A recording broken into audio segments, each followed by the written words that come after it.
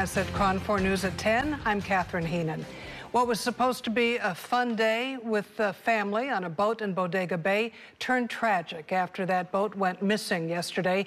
The Coast Guard says as of tonight, it is suspending all search efforts for the family who was on that boat.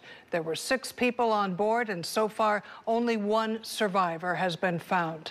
KRON 4's Jack Momont is live in Bodega Bay. He joins us with the latest.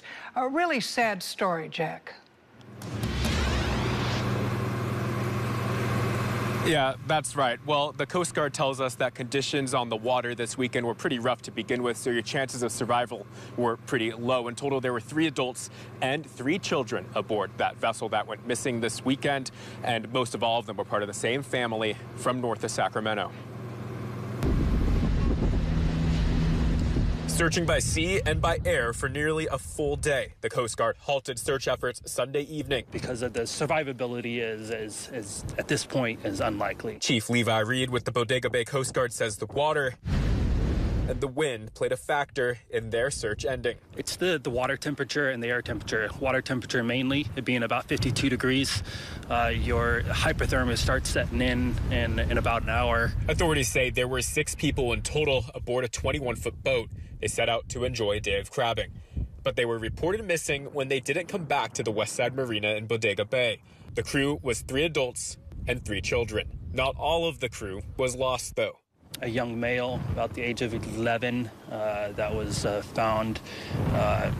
He had made it to the beach on his own on a cooler, actually.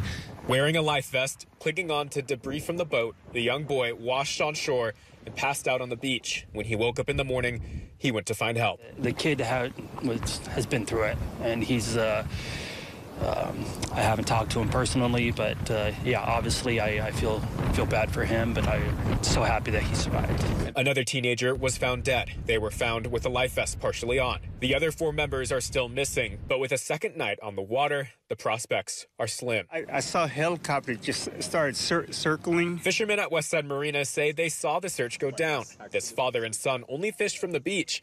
The waves on the open water were just too rough. And you never know when something like this is going to happen, especially when you're only out to have fun and you expect to have fun, and then all of a sudden things change. He says the water can be fun, but also reminds families looking to fish for crab this fall to be careful. That's for sure, because well, the water, from what I understand, is the most powerful thing in the world. More than fire, more than wind, more than earthquake. You know, when you're in water, it's hard to stop that force.